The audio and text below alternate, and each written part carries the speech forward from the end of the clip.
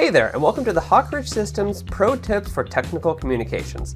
So sometimes you need that photorealistic rendering of a design prior to manufacturing, or perhaps you need a professional rendering to win over that bid.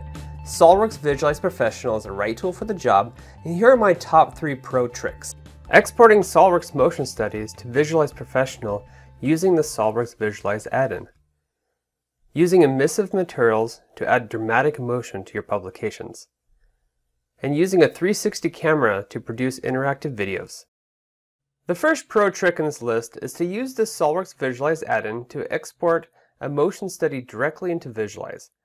This will save time since motion studies can be generated directly from the exploded views using the animation wizard within the SOLIDWORKS motion study timeline.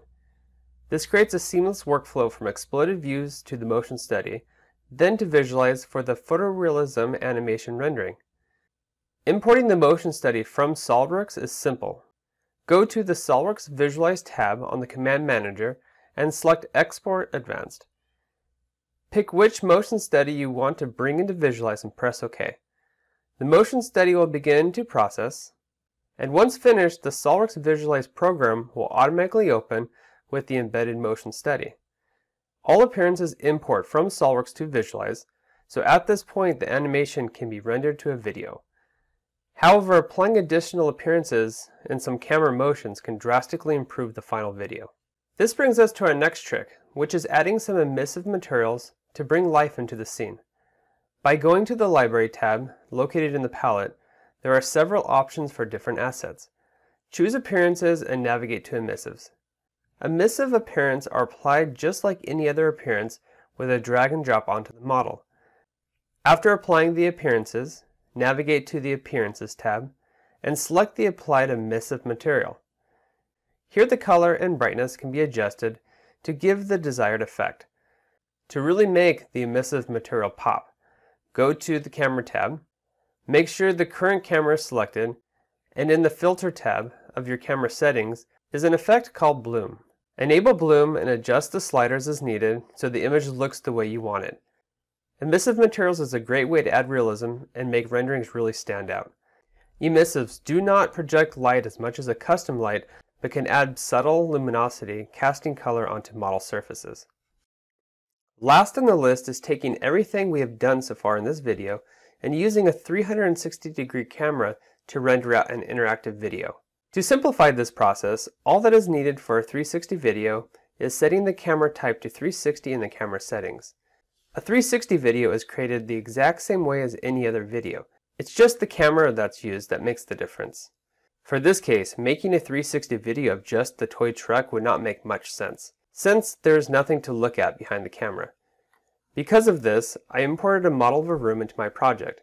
When creating 360 videos, animate them just as you would any other animation, with the exception of switching the camera type to 360 right before rendering. To do this, go to the Camera tab and make sure the correct camera is selected. And under the General tab, change the type to 360.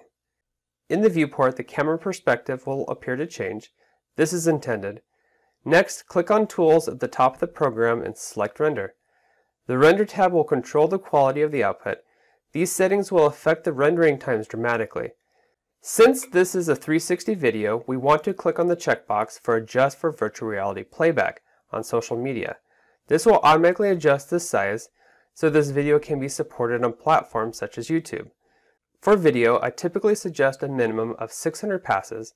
For this rendering, I'm going to use Boost so I can continue to use my local computer for other tasks during the rendering. The next tab we want to go to is Animation. Using this section to start the render will produce a video, opposed to an image when using the Render tab.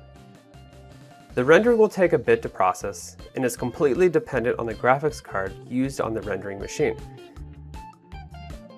By implementing these 3 tricks, we can take the existing SOLIDWORKS motion studies, bring them into Visualize Pro, add appearances and render out the video in professional photorealism quality you can experience with a VR headset, which can set your publications apart from the rest.